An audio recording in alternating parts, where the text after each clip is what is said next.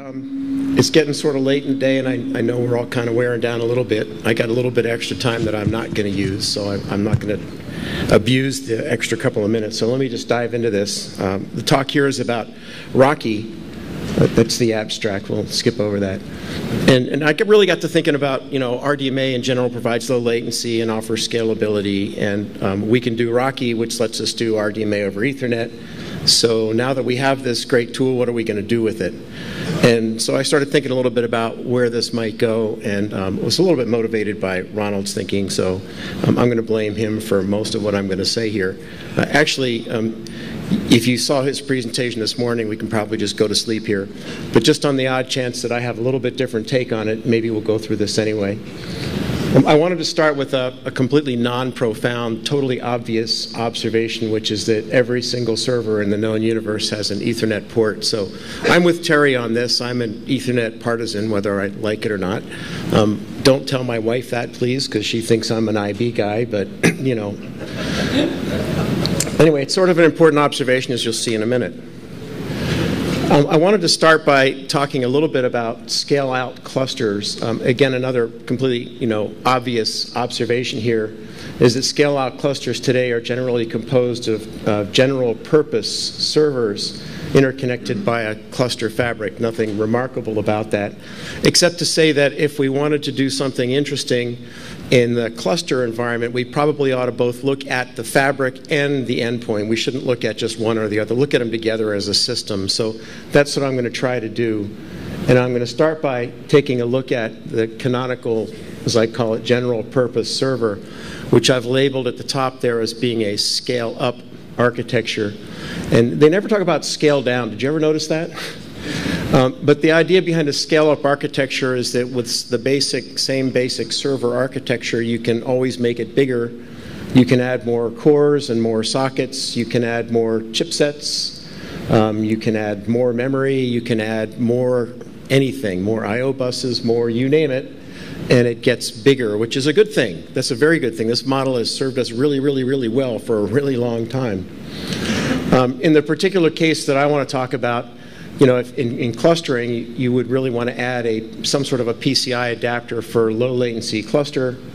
And of course, there's a variety of interconnects available for storage. We all know about that. It could be some form of SCSI, SAS, or SATA, or fiber channel, or even fiber channel over Ethernet. And the one constant thing about all of this is that there's always, always, always this Ethernet port, which is sort of key to the whole architecture. So I thought it might be helpful to look at that same general purpose server model from a little bit different perspective. I tend to look at things from the memory controller outwards. And this maybe comes from my experience at Intel as a chipset architect a number of years ago.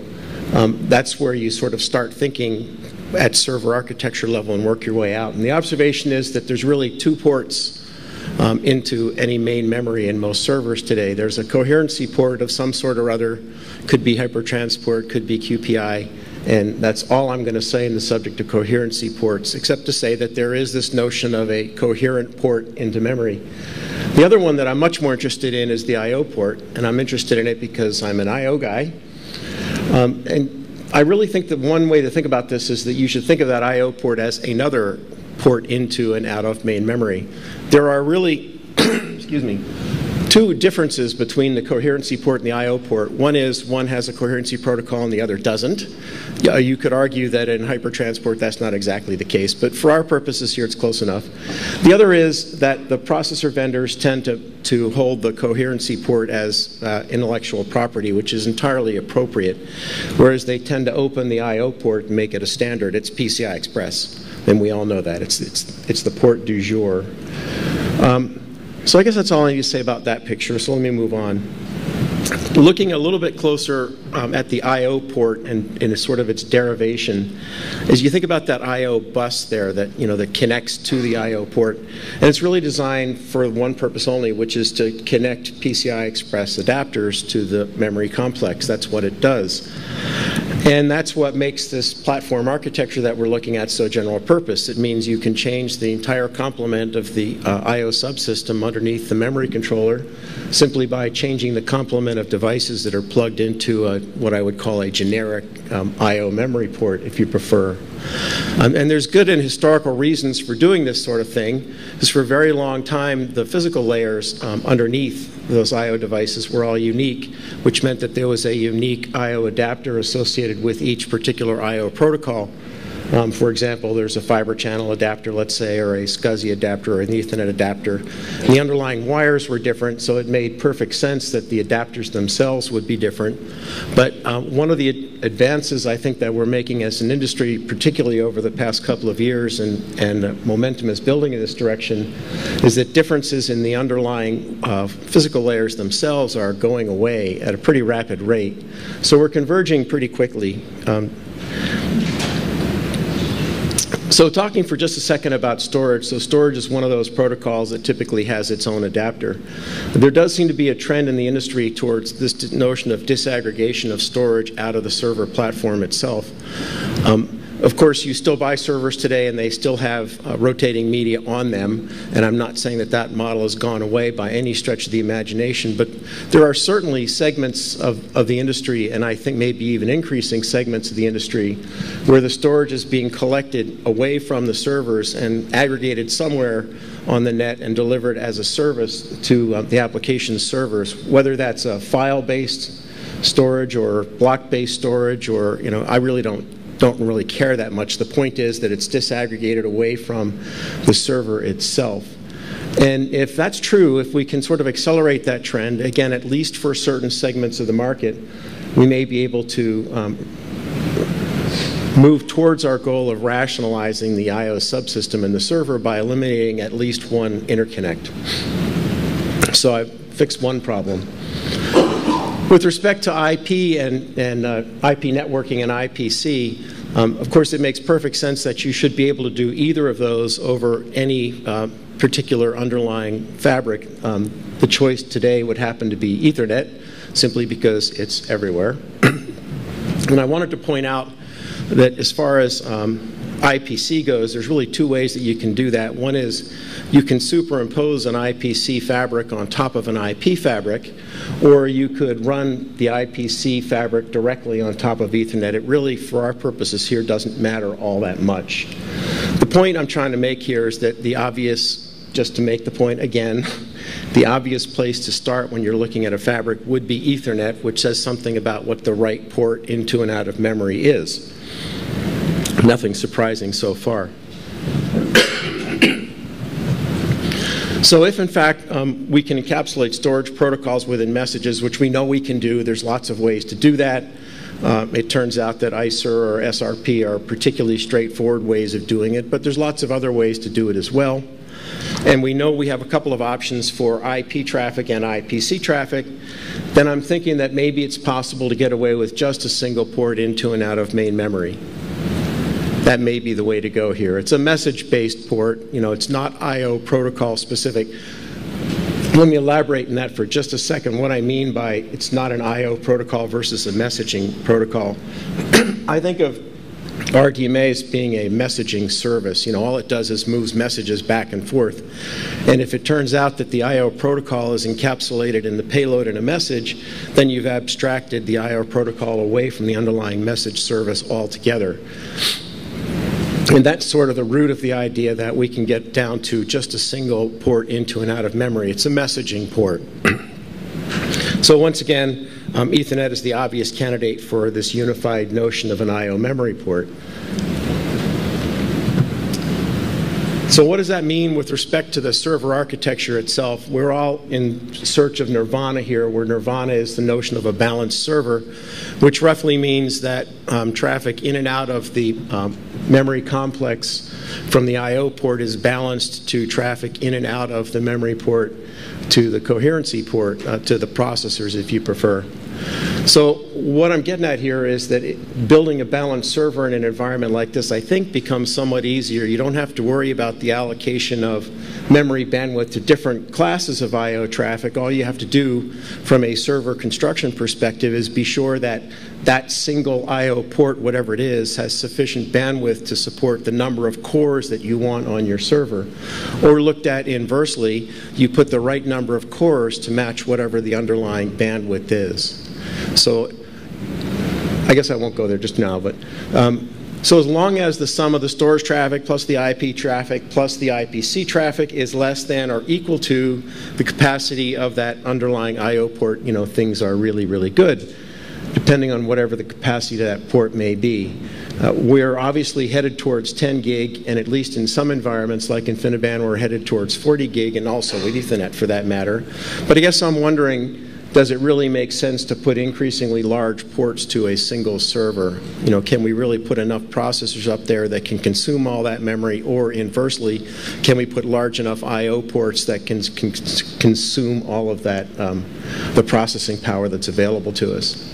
There's a little parenthetical footnote here that says, provided that we don't burn up too much memory bandwidth or CPU cycles in the process of delivering packets to applications. And that's where I want to go next. I want to focus on that little parenthetical comment.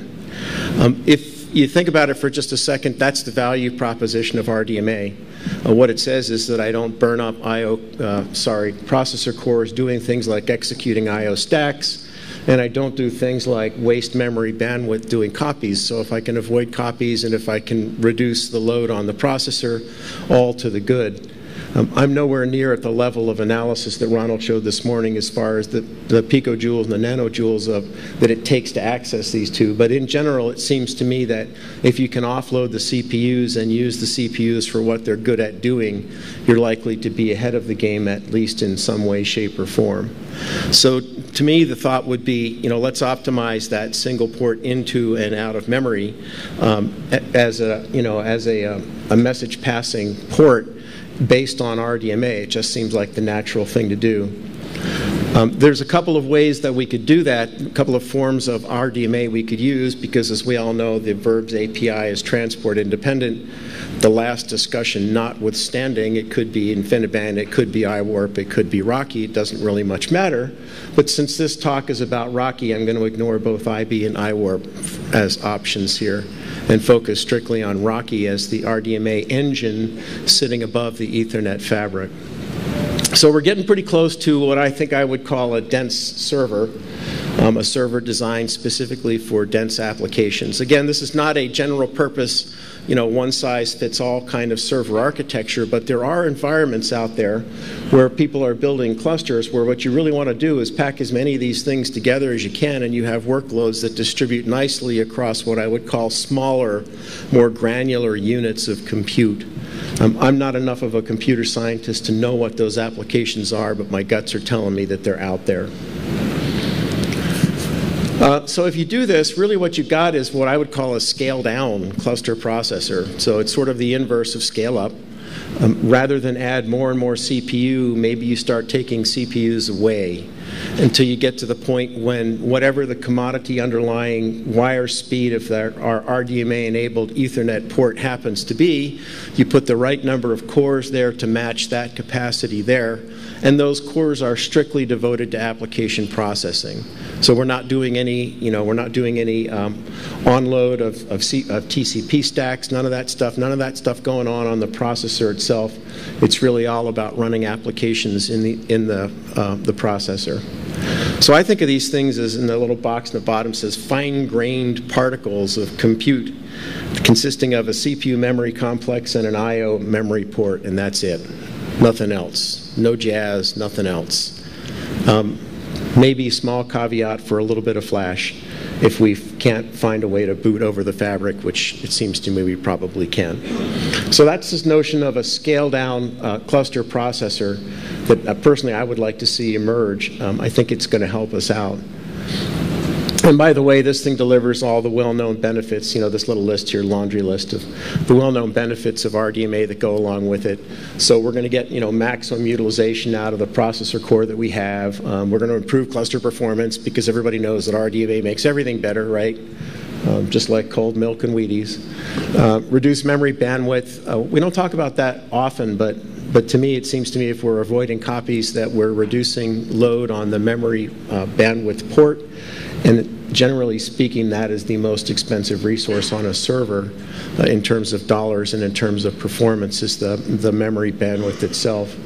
And we get to a balanced performance kind of a server model where the number of CPUs or the capacity of the CPUs, if you will, is well balanced by the underlying I/O infrastructure, which is now this single message passing port. And now that I have that, I can scale it. And I can do it really easily because I have PowerPoint. So I can just scale this thing as much as I want. So I took a baseboard and arbitrarily stuck a whole lot of these things on that baseboard.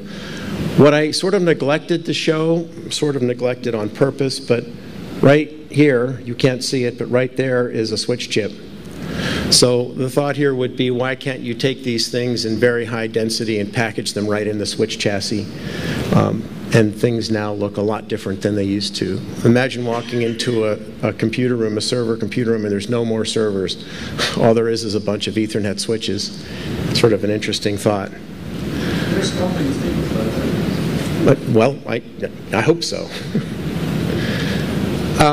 So summarizing as far as the server platform goes, and again I said we needed to do two things. We needed to look at the fabric and we needed to look at the endpoint. So we've looked at the endpoint with a brief detour into the fabric. I'll come back to the fabric in just a second, but just to summarize here, if we disaggregate storage away from the server platform, at least in my mind, all sorts of good things start to happen. In particular, the workloads that are left from an I/O perspective are very amenable to RDMA-style solutions. Not that storage isn't. Doing storage over RDMA is a great and good and just thing to do, and there's no reason that we shouldn't be able to attach our disaggregated storage via this same RDMA-enabled messaging port. Implementing RDMA as the I/O memory port gives us a very efficient compute cluster. With shared storage, we talked about that, and access to client networking. And did I mention the IPC port as well? So, at least to me, it appears that if you wanted to build a really dense server, what you would do is you would start with an RDMA-enabled Ethernet port. It makes an awful lot of sense. So moving on and looking a little bit at the fabrics, we already decided earlier on, and I did this by fiat because it's my talk, so I'm allowed to do that, that fabric was going to be Ethernet for any number of reasons. I don't think anyone in the room would disagree with that. But there are some challenges associated with, classical Ethernet. Some of these have been solved by various switch vendors. I don't want to claim that they haven't, but I just wanted to sort of look at the general universe of issues surrounding Ethernet and the way it's used today. And I guess the root of all evils, to my perception anyway, is a spanning tree protocol, which does really, really great things because it means you can just plug in switches and they all work. And there's a lot of value in that. But there may not be a lot of value in it in certain applications like in data centers where bisectional bandwidth is really important, support for arbitrary topologies is really important, latency, being able to select the shortest diameter fabric is really important. There's a number of things that spanning tree doesn't do especially well, and I think we can improve on all of those. So to that end, I begin thinking a little bit about what happens in InfiniBand. When you got an InfiniBand hammer, everything's a nail. And I think about the way InfiniBand manages its fabrics, and it has a centralized notion of a fabric management function of some sort or other. It's sort of the inverse of the Ethernet world where you walk into a dark room and you don't really know what's happening, and the fabric kind of connects itself. In the InfiniBand world, or in this case, the centrally managed Ethernet fabric world, you have somebody who can see the entire fabric. And if that somebody can see the whole fabric, then it follows, obviously, that he can do things like select optimal routes through the fabric. He can make full advantage of the available bisectional bandwidth, excuse me, because he doesn't have to turn off ports in order to avoid credit loops. All the things that spanning tree does in the name of making things simple and efficient, we don't have to do in places where we really care about the performance of the fabric itself. We can route around congestion fairly easily. Well, fairly easily is a relative thing, right? And most important of all, there's this notion of jitter reduction. So the more direct you can make the fabric and the elimination of routers and so forth, there are some environments like pods, for example, in particular in financial industry, there's areas where jitter is really, really important to these guys. Latency matters, but what matters almost even more is differences in latency. So they like to see a fixed, well-defined path from end to end that they always know it's going to be 3 microseconds or whatever it is. So if you're managing a fabric like this, you can do things like manage the jitter a bit more efficiently. So there's my plug for a centrally managed Ethernet fabric. There are lots of ways to accomplish this. This is just one that I've been thinking about a little bit. In this case, it uses OpenFlow. The role of OpenFlow in this case is OpenFlow doesn't define this notion of a fabric controller at all. What OpenFlow does is defines a communications protocol that allows a fabric controller to go in and manipulate the linear forwarding tables in each switch and program the fabric in that way. So there's nothing magic about OpenFlow. It just happened to be convenient. There are other routing protocols that we should be looking at, like Trill and things like that. I'm not going to go into any detail about those because, amongst other things, I don't understand Trill very well. Just to say that there is this notion of a centrally managed Ethernet fabric, and if we had it, we'd really be somewhere. So where I was going with the fabric thing is it should be possible now to build really large, flat address layer 2 fabrics. And I guess the observation for me is that in a lot of environments, there are places where an entire subnet really does not need to be routable. It really is just a subnet. And those fabrics could be very, very, very large, potentially very large. You take a typical HPC environment, for example, and there's not a lot of routers in there. It's one flat subnet. All right, so moving on. So let me just sort of summarize very quickly. I'm getting to the end. I told you I wasn't going to take a lot of time, and I'm glad to say I haven't. You think about traditional servers, they're built of flexible, what I call monolithic servers, and they're monolithic because they include all the pieces of a server in one piece, which is to say processor, memory complex, and an I/O subsystem. That's the way we've typically built monolithic servers in the past, based on lots of cores, many threads, highly integrated, and a fairly complex I/O subsystem underneath them. And what I'm suggesting here is that we look at building scale-down servers, I coined a term here, by rationalizing the I/O subsystem underneath a monolithic server. And if you rationalize that subsystem, you wind up with a pretty simple-looking particle of compute that you can connect to a high-performance switched fabric. Servers already have LAN on motherboard.